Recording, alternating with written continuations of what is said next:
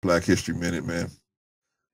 Black History Minute is about Denmark Vesey. Are you familiar with Denmark Vesey?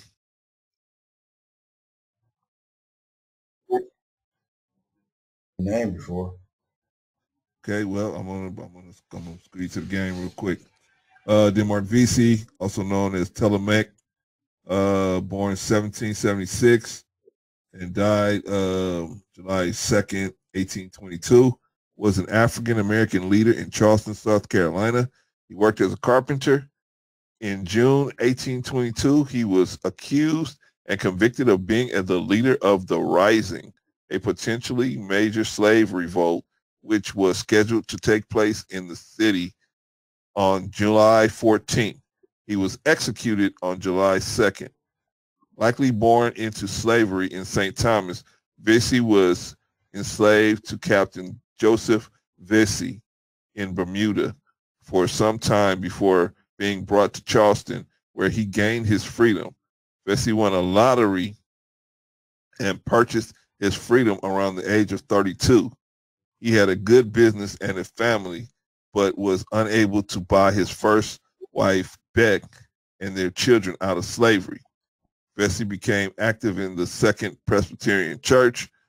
In 1818, he was one of the founders of an independent African Methodist Episcopalian AME church in the city, which became known as the Emmanuel African Methodist Episcopalian Church after the Civil War. This first independent black denomination in the U.S. was founded in Philadelphia, Pennsylvania in 1816. His church in Charleston had the support of white clergy in the city.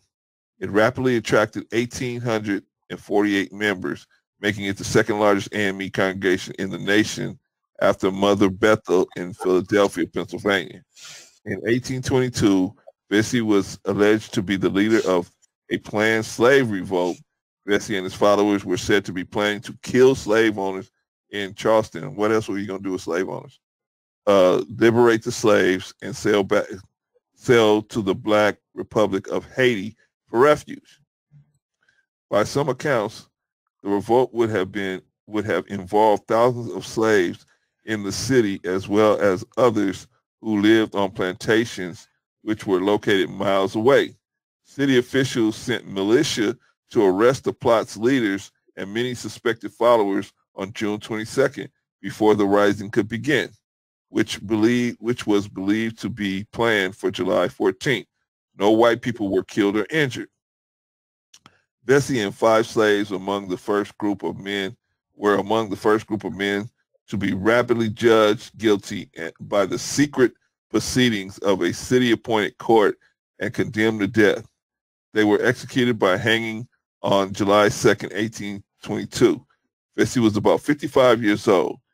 In later proceedings, some 30 additional followers were executed. His son Sandy was also judged guilty of conspiracy and deported from the United States, along with many others. City authorities ordered that the church should be razed and its minister was expelled from the city. Holy smokes. That is Denmark Vesey. What you think about that, brother?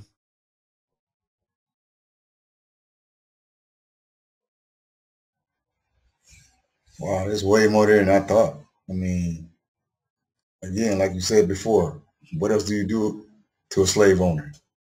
I mean, what is he worthy of? Death. I mean, you can't negotiate. It doesn't change his mind. What do you do? I mean, so what do you do with a slave owner? Ain't nothing to do with him, but make him looking for him. I mean, he left 2 days ago. I don't know where he went. I mean, he's not going to say, "Oh, you want your freedom? Oh, okay, bye. See you later. Thanks for all your help." That ain't going to happen, right?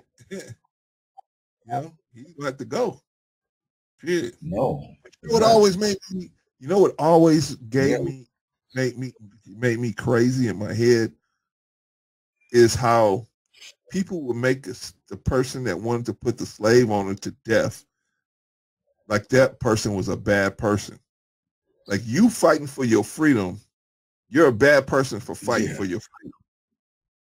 Like, the person that's enslaving you, they're the good person, right? I never understood that train of thinking, man. You know what I mean? But I mean, that just killed me, man. Because when people would say, "Yeah, you know, they gotta die," what else would you do? Right? It's like the English and the Irish. The Irish like, man, these guys gotta go. They want to slave. They think they're gonna have us enslaved forever. No, they gotta go. They gotta go. The Indians did try to do it in India. I mean, to the British. I mean, hey, you know, you gotta go. You enslaving people around here, you got to go. Anyway, brother, that was Denmark Vessey.